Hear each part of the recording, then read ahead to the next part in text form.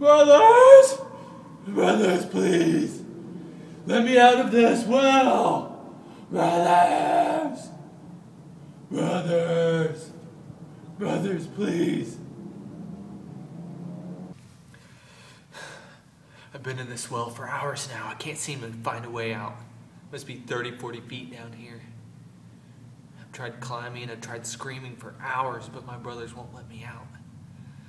My voice is scratchy from the yelling. There's no water down here. It's dry well. And I'm so thirsty. I need out of here. I don't think I'm ever going to get out. My brothers are mad at me. They're mad because I'm the father's favorite.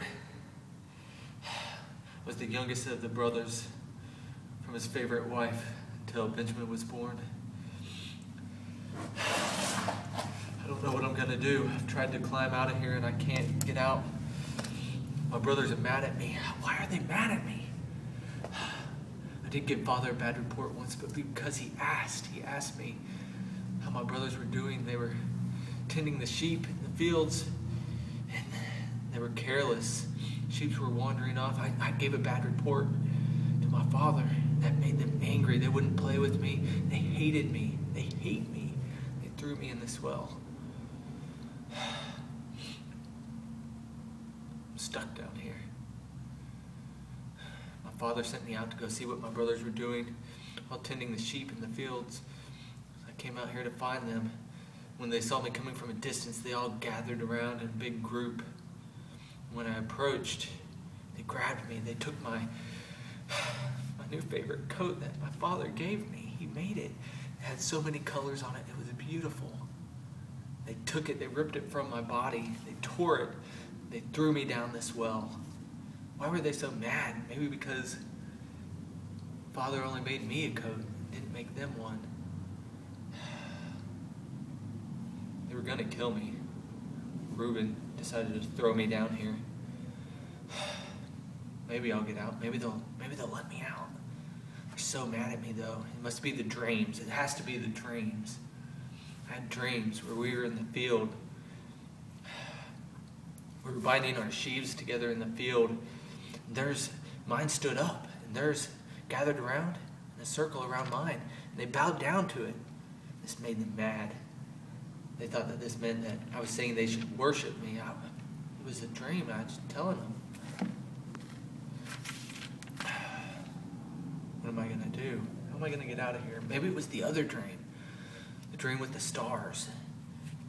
The sun and the moon. They all gathered around me and they bowed down to me. That must be it. They must have been so mad about that dream. Even my father was upset about it. My coat was so beautiful. They tore it. They ripped it from my body. How am I going to get out of here? I can't get out. Are they going to kill me? Are they going to leave me down here to die? What's going to happen next? I hear something. Brothers! Is that you? They're lowering down a rope. Brothers, throw me the rope! Let me out!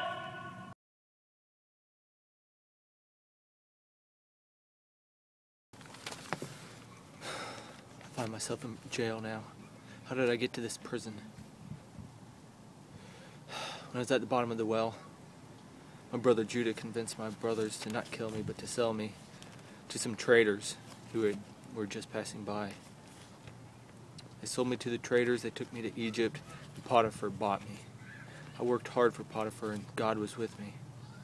I became very successful, and Potiphar saw that everything I did, the Lord blessed. Potiphar made me second in charge of his household. I was in charge of everything that Potiphar owned. Potiphar didn't lift a finger except to choose what to eat.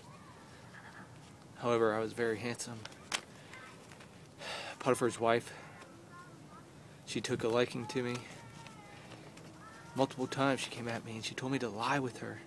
I refused. I walked away. One day I went into Potiphar's house. No one else was in the house. Potiphar's wife grabbed me by the arm. She grabbed my robe. She said, "Lie with me." I said, "No, I cannot do that.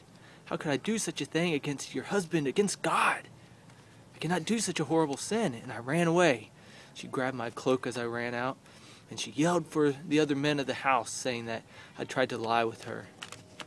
When Potiphar returned home, she told him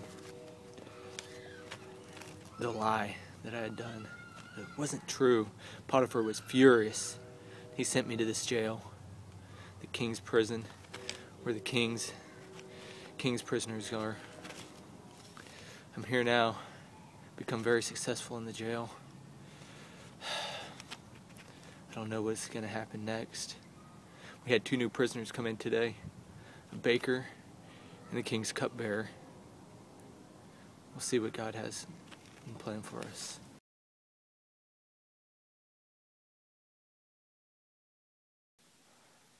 Here I am, in the Pharaoh's palace. I find myself here because of God. God has taken me from the prison and brought me to the king's palace. I remember when I was in the prison and the cupbearer and the baker were brought in. They both had dreams. I was able to interpret both of their dreams accurately because of God. Later, about 2 years later, Pharaoh had a dream. Cupbearer remembered that I was able to interpret the dreams, and he told the Pharaoh about me. Pharaoh saw me. I was able to interpret the Pharaoh's dream because of God. And because of that, Pharaoh made me second in command of all of his kingdom. Only he is greater than I in Egypt. Recently, my brothers had come and looking for the abundance that Egypt has in this famine. Played some tricks on them. Needed to see if they were repentant for what they had done to me. And recently I told them who I was. I told them that I was their brother. And now my father and all of his family are coming to live with me in Egypt. It's going to be so wonderful. God has done such great things for me. I am blessed from God. I am Joseph.